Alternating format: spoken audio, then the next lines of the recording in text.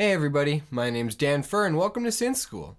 Today I want to teach you about complex envelopes. So what exactly are complex envelopes? Well, we learned in our last video that an ADSR envelope is just a way to modulate a sound over time. And A, D, S, and R, respectively, stand for the different points in modulation that the envelope has. So an ADSR envelope has 4 points in modulation. But what if I told you can have as many points of modulation in an envelope as you want? Well, you actually can, and you can create some really complex sounds with this. Let's take a basic example and dive on into the Rev 2 and look at its envelope. So when looking at the aux envelope on the Rev 2 here, we see there's actually a delay before the ADSR starts. And with this envelope, what the delay actually does is it dictates how long the synth waits before the attack starts.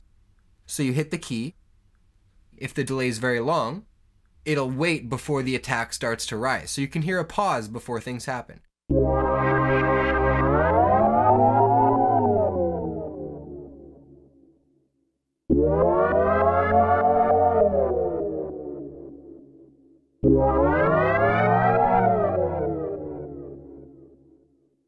Now this is just a basic example, but let's dive into Serum and create some really crazy envelopes to see what we can actually do. Here in Serum, you can see it actually allows us to draw our own LFO, and then we can set it as an envelope to react exactly as an envelope would, to only act as soon as we hit the key. You can see with the ability to draw our own envelope, we can add as many different points of modulation as we want to create something really crazy and complex. Take a listen to this envelope I just created, for instance. As you can see, it's got way more points of modulation than your standard ADSR envelope has.